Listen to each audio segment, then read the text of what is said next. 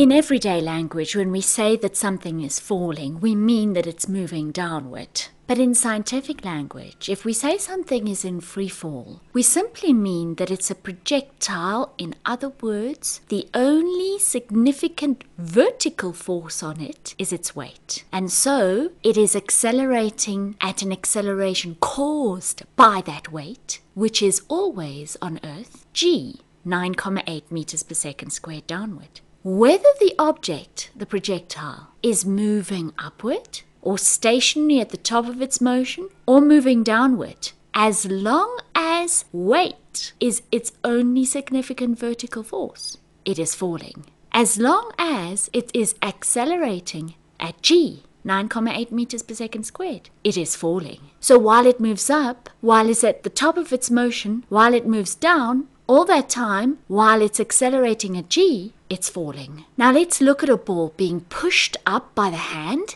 leaving the thrower's hand, moving up and then moving down. First of all, while it's being pushed by the hand, it is not a projectile. It is not in free fall. Why not? Because there's another significant vertical force acting on it. The push of the hand. The push of the hand is stronger than the weight of the ball, and so there's a resultant force upward. And because of that resultant force upward, the hand is accelerating the ball upward. The ball is also moving upward. So because it's accelerating upward and moving upward, it gets faster and faster.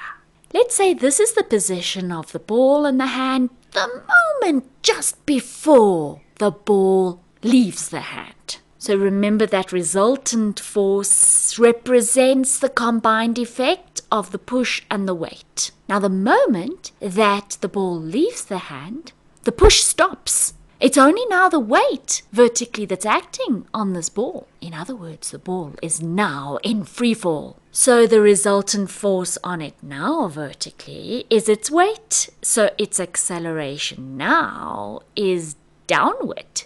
It's still moving upward though, but it's accelerating downward. Why is it moving upward? Well, because the hand had given it a certain velocity, and it still has that velocity. So it can't just suddenly lose that velocity.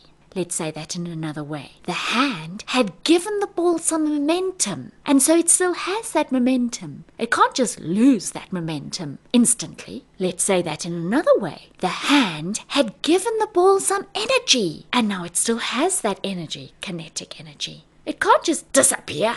It still has that energy. And so that enables it to continue moving upward even though the only force vertically on it is downward. In other words, even though it's accelerating downward. Now let's look at that motion. The free fall motion of this ball moving upward and then coming back down. So while it's moving upward, it's getting slower and slower until it stops at the top of its motion. Why does it get slower and slower during that part of the motion? Let's say this in different ways.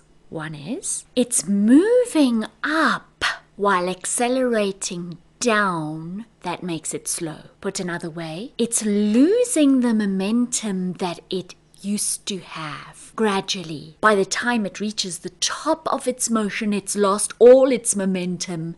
In other words, it stops. Said another way, its kinetic energy is being converted to gravitational potential energy. In other words, it's getting slower and slower as it gets higher and higher. By the time it reaches the top, it has no more kinetic energy. It's stopped and it's at its maximum height. In other words, it's got its most gravitational potential energy it's going to get. Even once it's stopped, it's still accelerating at g. It's still accelerating downwards at 9.8 meters per second squared. An object doesn't actually have to be moving to be able to be accelerating.